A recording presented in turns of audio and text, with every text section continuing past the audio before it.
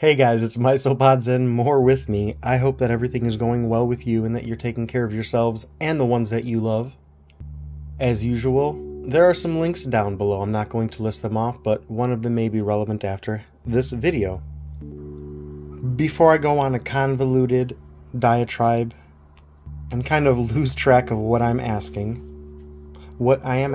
is if you can help me attain a plaque at Brian Barczyk's Legacy Aquarium, and I just want to talk a little bit, but probably a lot more about why. So this is going to be the last video I make in this vein of things, so I'm sorry if this is getting redundant.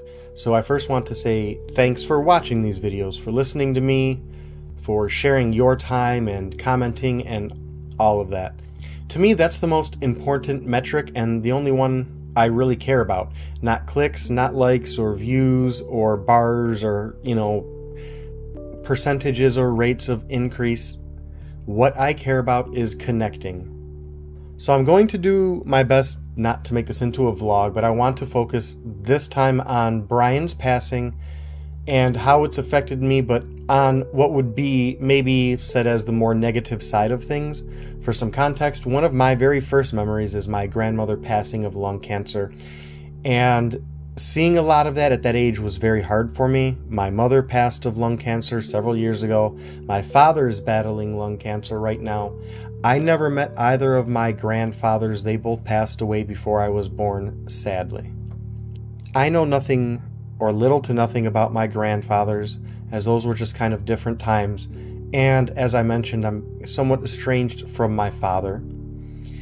And that makes it kind of difficult for me seeing Brian's beautiful story, because I am a single father of 3 daughters and a disabled veteran, and seeing how much he lifted those around him and left so much for his family, his loved ones, the community, the reptile army, for anyone just willing to engage with him, it made me realize that I will likely be able to leave nothing. Not for my kids, not for myself, not for you, and not for anybody else. I can't work, and as things get more expensive and my disability pay kind of stays stagnant, I can do less and less. I can't work, I can't put in more hours, I can't ask for a raise. I'm more or less stuck. I do what I can, but that is mainly to just kind of subside and get through to Christmas. A lot of what I do in regards to these videos and this channel is in a way a legacy to my kiddos. I only get to see them for half of their lives, and that's not enough. Seeing your kids as often as you can, in my opinion, is never enough. I want my kids to be able to see parts of me that they may not ever get access to otherwise. I've had a conversation a few times recently where I have just shared with someone that one of my goals is to be an inspiration to my kids. When I, at some point, hear my kids asked, who is it I don't know if you say you want to be like, not someone that you want to mold your life after, but someone who inspired you and helped you become the person you are today. I want my kids to say me, not the singer, not the movie star, not the actor, not the influencer, not the people who will never even meet my daughter, never remember their name. I want to be the person my daughters remember at some point and some facet of their life. But that's really all I can leave my kids at this point in reality.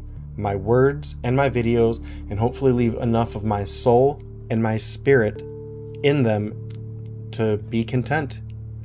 I also would like more though, and Brian's legacy, his plaques, his reptarium, his community, the reptile army, it's all something that would mean a lot to me. Having something like that, something concrete, something physical that my kids and heaven forbid one day my grandkids and maybe great-grandkids will be able to see and touch and interact with and then tell stories about.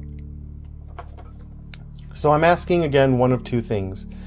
If you can donate, great. The links are below, and trust me, I love you for that and am appreciative of that. But if you cannot, or if you can, I guess regardless, Please share this with some people because that also would mean the world to me. So either way, thank you. It means, as I said, the world to me. I have trouble expressing these things, sorry. But regardless, thank you. Because as I say, I can't afford much. Because of that, I'm not upset or disappointed or expecting or anything of the sort if you can't contribute financially. And if you know someone and if you could share this, that would help. But ultimately, that's all I ask is your time and you sharing this. I am trying very hard in so many aspects of my life. I hope you believe me, and I hope that some of you see this. But this is why it's something that is important to me, and I hope even if you can not share this and you cannot donate, I hope that you at least now have a concept of why this is so important to me and why it means so much to me. Next week, I'm actually going to be selling off a bunch of my old Magic the Gathering cards and putting some of my own money towards this. So I may do a little video of that, I may not, but just kind of letting you guys know. So again, if you can help me, if you can share that, and if you now understand at least, thank you. But regardless of anything, I just hope everything's going well with you, that you're taking care of yourselves and the ones that you love. Now I'm going to talk about something that is hard, and I may omit this, but I think it's important and relevant with everything that's going on. I want to share my overwhelming and looming fear, and it's, I guess, simple and I guess rather typical. It's not so much though that I'm scared of this so much as it scares me that when I take a step back objectively, I already see this playing itself out, and that is that I'm scared to be forgotten. And again, this is something that has been in my thoughts prior to Brian's passing. Now, I am nothing special. I'm not unique. I see every day children growing away from their parents. It is under a myriad of circumstances, some good or bad or both or mixes, but I always see it. And these are parents that are better than me. They were raised better than me. They are smarter than me. They have more resources than me. They have more to offer their kids than me. There are ones who have done more for their kids than me, ones who would give more for their kids than me. Just people who have been more successful parents than I have, where I see them being alone. They have done all of that, and I have seen them grow old and alone and be forgotten. And some of these people have expressed these thoughts to me directly. I'm scared that one day, when I die, all of the people who could be with me right now, who could talk to me, walk with me, share thoughts with me, visit me, help me, let me help them, let me listen to them, let me be part of their lives, to share their time with me. All of those people who do not know me, they don't know anything about me, will not know any of the above, will one day hear that I pass, and all of those people will speak to me in vague concepts or things that they just know are the right thing to say about people who have passed. I believe a lot of those words, in my case, will be empty and hollow. I try very hard to be known and engaging, but as I say, I am that benign bull in a china shop, and I often do more damage than good when I'm intending to help people, and when I'm intending to do good.